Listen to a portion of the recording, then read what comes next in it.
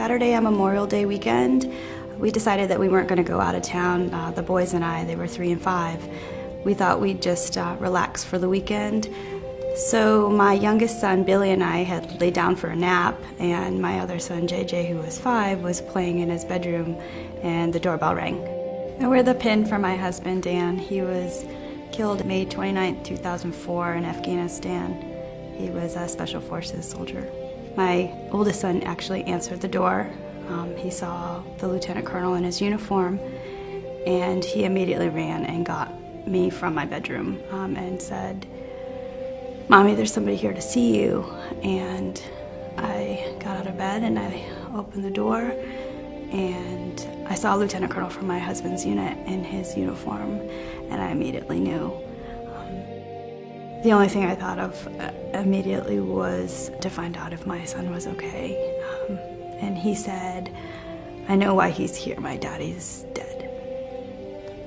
He had recently gone out on a mission to chase some of the Taliban out of a nearby city, and on the way back, his vehicle ran over an IED.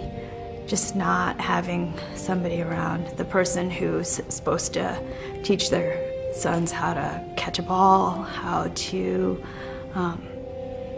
get dressed, how to go fishing, how to drive a car. It's all those milestones that you imagine that a father would be doing with his sons that have completely changed. I leave my pin on my uniform. I'm active duty military, and so my pin stays on my uniform so that I don't forget when I'm in uniform that it's a part of me. I wear it to allow others to see that there are people who are on active duty that have lost a loved one in this war, and that we're not just people who are a mother or father, but there are people among their ranks that still have sacrificed as well. I think it's important for people to realize that there's a life behind that pin.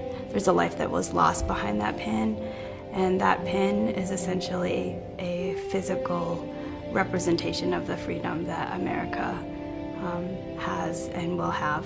I can go out, I can get a job, I could not work, I can go to the grocery store, I can buy whatever car I want. I have the right to say whatever I want. I have the right to own a weapon if I want, and all of those are defended by the person that I lost, and that's why I wear the Ghost Star pin.